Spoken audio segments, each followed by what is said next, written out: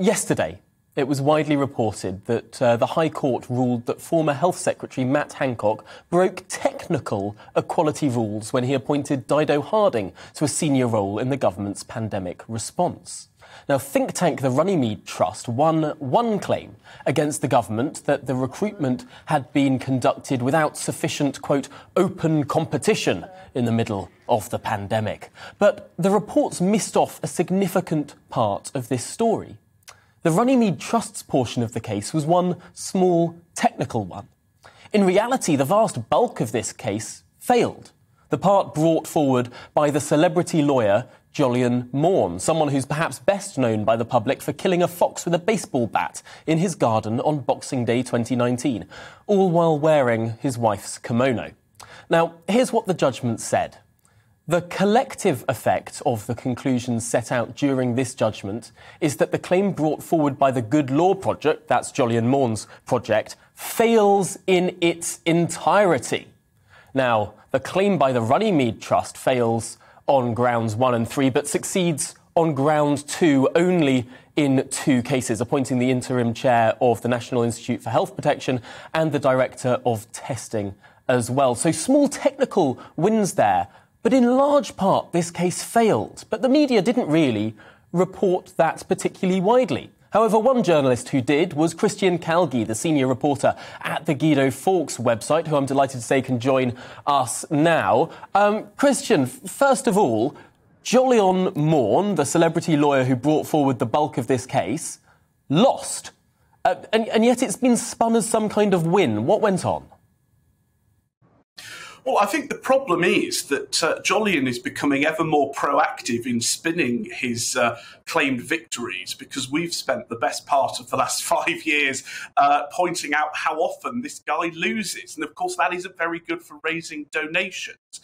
The reality is that the Runnymede Trust, which is a sort of pressure group that deals with equalities issues, brought this case against the appointment of Dido Harding on equalities grounds. And what Jolyon Maugham did with the Good Law Project was they sort of latched on to the case as a whole with an additional argument that the appointment was cronyism, that she was only appointed because she was mates with Matt Hancock. And in fact, the reason that the court said the case failed in its entirety was because there was no evidence whatsoever to support this allegation of cronyism being the thing that got Dido Harding the job.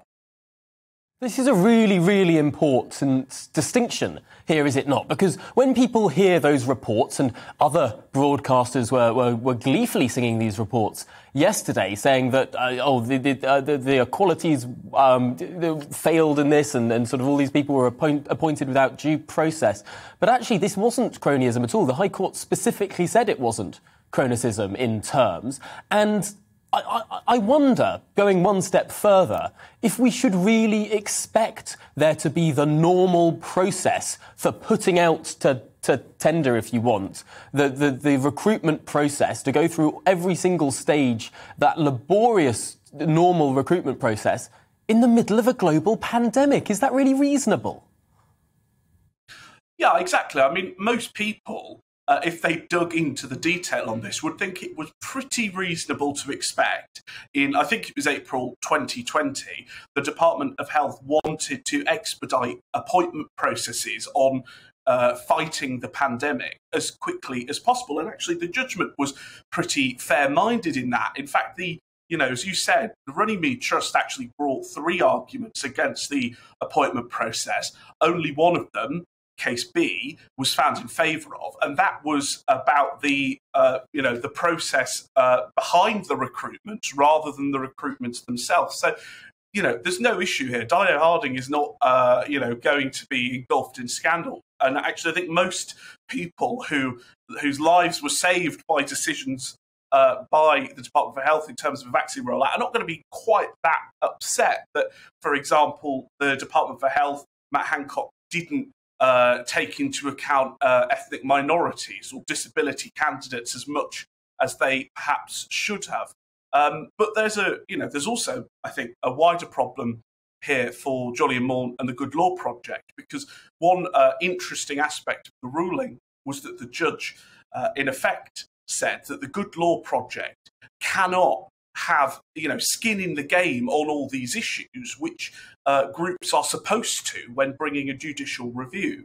And it sort of really damaged the credibility of the organisation as a whole. And I think increasingly going forwards, the Good Law Project is going to be finding it more and more difficult to bring these time-wasting, public money-wasting cases against the government.